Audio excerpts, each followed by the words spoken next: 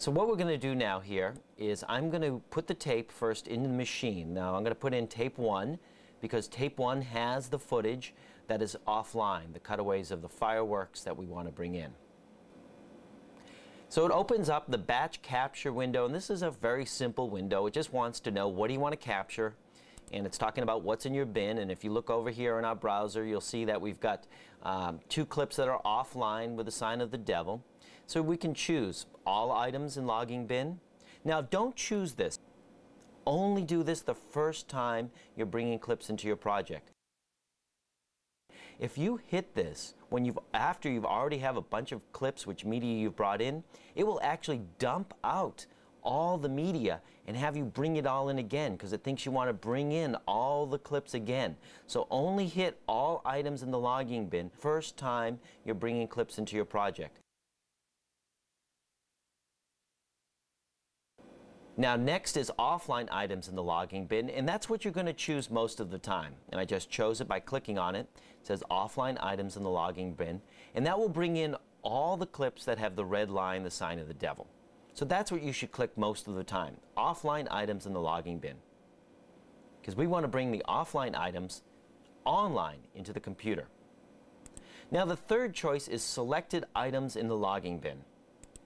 And if you choose that, it will only bring in clips that you've highlighted. So look, over here in my browser, I've highlighted the cutaway fireworks too. So now if I've selected items in the logging bin, it'll only bring in that clip. It's as simple as that. You may just want to bring in 1 clip at a time. You may not have a lot of room left on your drive. So selected items in the logging bin will only bring in clips that you've highlighted. But now I'm going to go back to offline items because that's what you always want to be using, offline items in the logging bin. It has some options. It says use log clip settings. Always keep that checked. That just means it's going to use the information, the in and outs that you've already programmed when you log the clips. Okay? It will use the numbers you've already punched in to the computer using the in or the out marker or typing in the numbers like my student did. Add handles. What are handles? Well, that's for skinny people who want to have a little love handles around their stomach. No, that's not what it is. They're not love handles, they're add handles. What are handles? Well, handles are little spaces that you can add to the beginning and the end of your clip. Let's say you went through your footage and you wrote down the numbers, but you didn't think like a sculptor, which thinks like bringing in the big stone, right? You are fine cutting and you realize, oh, my numbers are too close together. I need more room on both sides. I was too exact.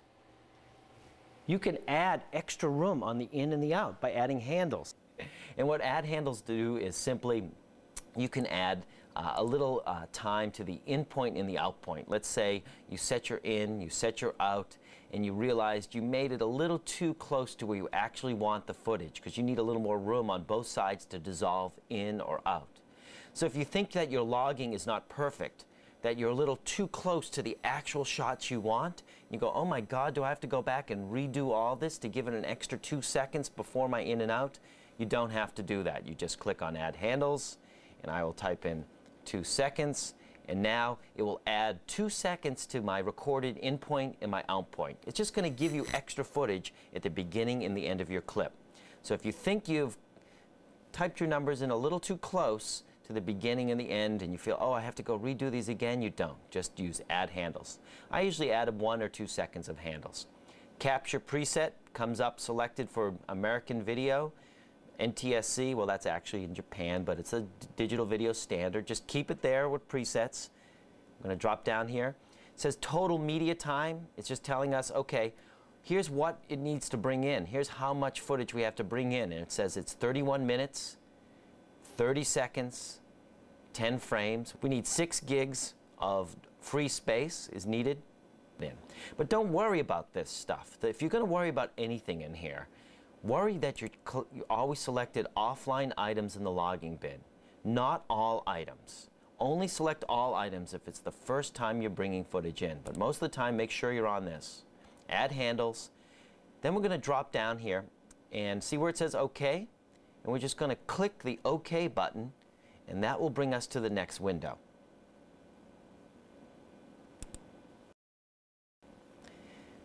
This is the insert reel dialog box. I know we're hitting a lot of stuff to get these clips in, but it gets real easy. You'll be doing this like clockwork in a minute. But it just wants you to make sure that you've inserted the correct reel in the machine. And remember, I put reel 1 in before I even got into this batch capture window. And it's just saying make sure you insert reel 1. And it's telling us it's about 30 minutes of clips, 2 clips, 30 minutes of footage, and it's ready. Okay? So I'm going to hit continue. So this is just a warning box to say, hey, make sure you insert the reel into the deck. And it's telling us it needs reel 1. And if we had multiple tapes, we'd go through and we'd first import everything from reel 1, reel 2, reel 3, reel 4. We'd highlight it, and it would bring those clips in. So just it wants to know what reel is in the machine. Then I hit continue, and it actually starts bringing the footage into the machine. And it's actually going to bring the footage in right now. What's happening is Final Cut Pro is going to control your camera and your deck and go back and find these numbers and bring in the actual footage into the computer. So what the computer is going to do is going to control this deck, and it's going to find those in and outs, and it's going to bring it in the computer. That's what's happening right now. We're bringing it in now. It's exciting. It's all coming in. The footage is coming in. Is this exciting? Are you excited about this? I am totally excited. We are jamming right now. The footage is just coming into the computer. Are you excited about this? This is the greatest moment of my entire life. Look at this. Final cut right before your eyes. Look at this. We're filming it. We're filming it for you at home. We'll do the rap. Final cut, baby. You got a trim window. Alien technology. You got a final cut. Woo! Look at this footage. Are you rocking with us at home? I hope you're rocking with us at home. Yeah. All right, let's get back to editing. Yeah. Hallelujah, it brought it in. Praise hallelujah. We hit finished, and it brought the clips in. Now, and can you all see how that there's no sign of the devil anymore? And I can click on the clip, and it's already in the computer. And we're all done now, so we're going to close the log and capture window, and then we're going to be able to edit video. So in summary, we first decided to get numbers into the computer using our logging methods, either writing our numbers down and entering our numbers in the computer, or we simply marked an in and an out and we logged a clip.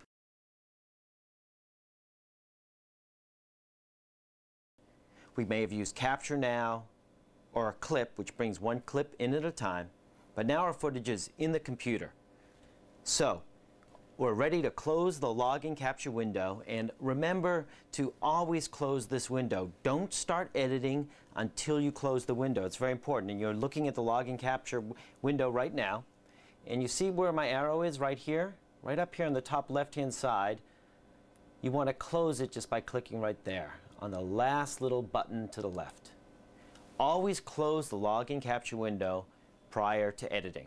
Okay, now you're ready to click on the next link to learn how to edit.